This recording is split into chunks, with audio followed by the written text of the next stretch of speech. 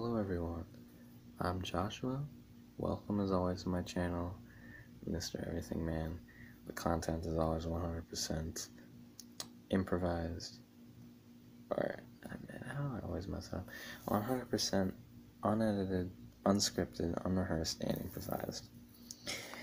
Alright, so today we are bringing back the Let's Read Lovecraft series.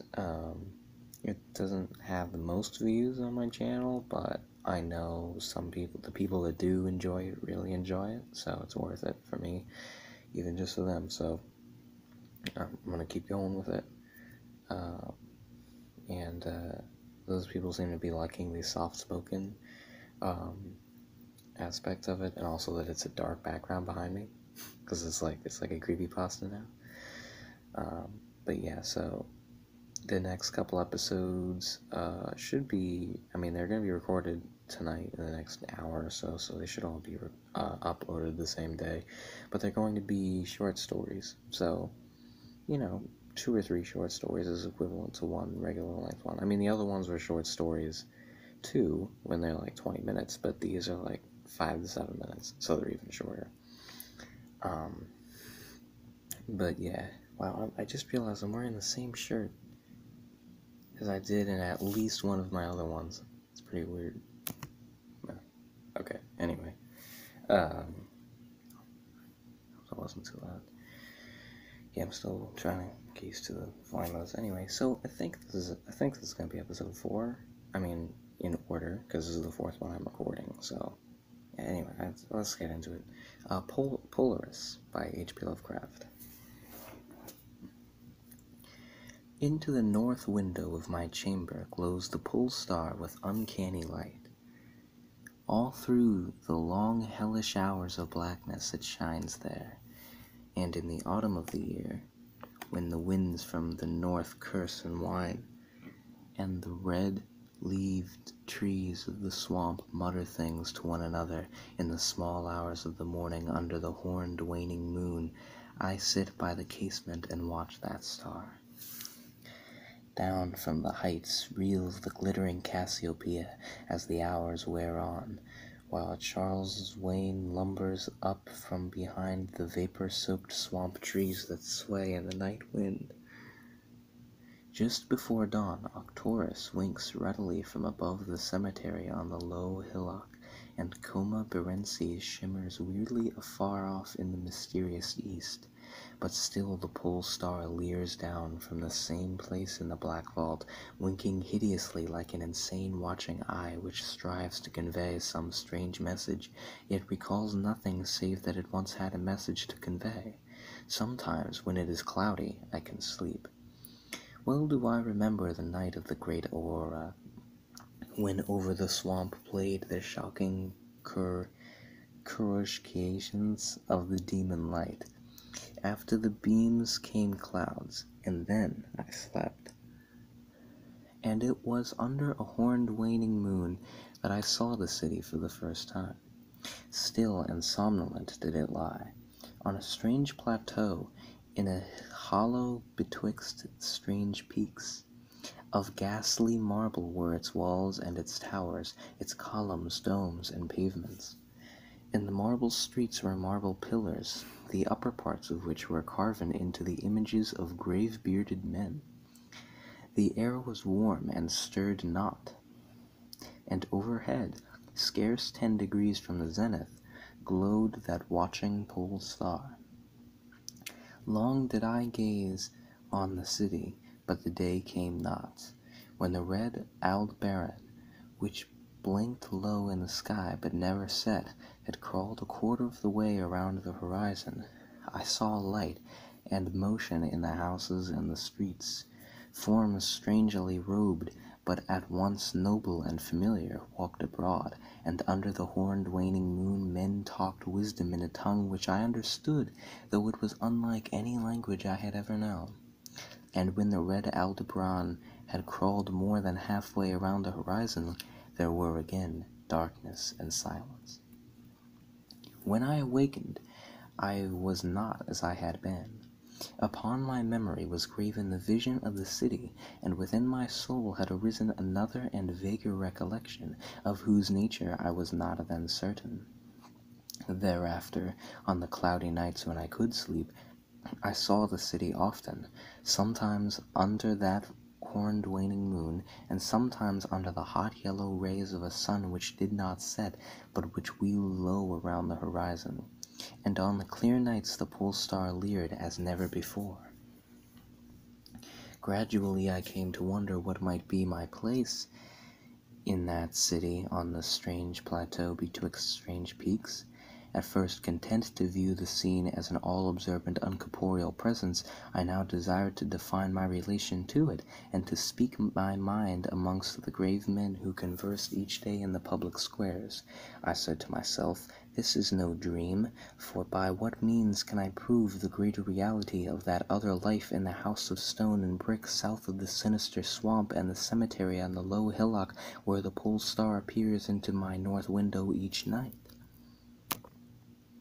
One night, as I listened to the discourse in the large square containing many statues, I felt a change, and perceived that I had at last a bodily form. Nor was I a stranger in the streets of Olatho, which lies on the plateau of Sarkis, betwixt the peaks Noton and Cataphoniac. It was my friend Alos who spoke, and his speech was one that pleased my soul, for it was the speech of a true man and patriot. That night had the news come of Dakios' fall, and of the advance of the Inots, squat, hellish yellow fiends who 5 years ago had appeared out of the unknown west to ravage the confines of our kingdom, and finally to besiege our towns. Having taken the fortified places at the foot of the mountains, their way now lay open to the plateau, unless every citizen could resist with the strength of 10 men. For the squat creatures were mighty in the arts of war, and knew not the scruples of honor which held back our tall, gray-eyed men from Lomar of ruthless conquest. Gray-eyed men of Lomar from ruthless conquest. Alos, my friend, was commander of all the forces on the plateau, and in him lay the last hope of our country. On this occasion he spoke of the perils to be faced, and exhorted the men of Oletho, bravest of the Lomarians, to sustain the traditions of their ancestors, who fought to move southward from Zobna before the advance of the great ice sheet, even as our descendants must some day flee from the land of Lomar. Valiantly and victoriously swept aside the hairy, long-armed cannibal Gorphinics that stood in their way. To me, Alos denied a warrior's part, for I was feeble and given to strange faintings when subjected to stress and hardships. But my eyes were the keenest in the city, despite the long hours I gave each day to the study of the Panacotic manuscripts and the wisdom of the Zobnarian fathers. So my friend, desiring not to doom me to inaction, rewarded me with that duty which was second to nothing in importance. To the watchtower of Thapnan he sent me, there to serve as the eyes of our army. Should the Inotos attempt to gain the citadel by the narrow pass behind the peak Noton, and thereby surprise the garrison, I was to give the signal of fire, which would warn the waiting soldiers and save the town from immediate disaster. Alone I mounted the tower, for every man of stout body was needed in the passes below. My brain was sore dazed with excitement and fatigue, for I had not slept in many days, yet was my purpose firm, for I loved my native land of Lomar, and the marble city of Oletho that lies betwixt the peaks of Noton and Cataphoniac.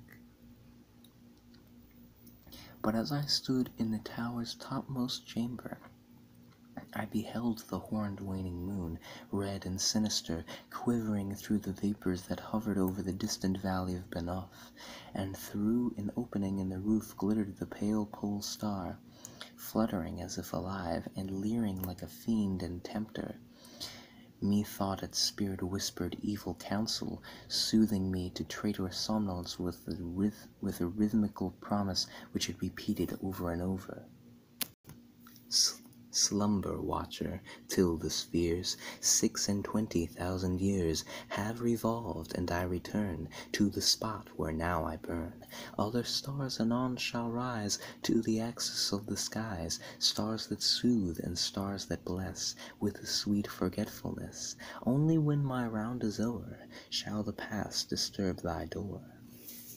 Vainly did I struggle with my drowsiness, seeking to connect these strange words with some lore of the skies which I had learned from the Panoptic manuscripts. My head, heavy and reeling, drooped to my chest, and when next I looked up, it was in a dream, with the pole star grinning at me through a window from over the horrible swaying trees of a dream swamp, and I am still dreaming. In my shame and despair, I sometimes scream frantically, begging the dream creatures around me to waken me ere the Initos steal up the pass behind the peak Noten and take the citadel by surprise. But these creatures are demons, for they laugh at me and tell me that I am not dreaming. They mock me whilst I sleep, and whilst the squat yellow foe may be creeping silently upon us. I have failed in my duty and betrayed the marble city of Aletho. I have proven false to Alos, my friend and commander. But still these shadows of my dream deride me. They say there is no land of Lumar, save in my nocturnal imaginings, that in those realms where the pole star shines high and red, and the Alpturanian crawls low around the horizon, there has been naught save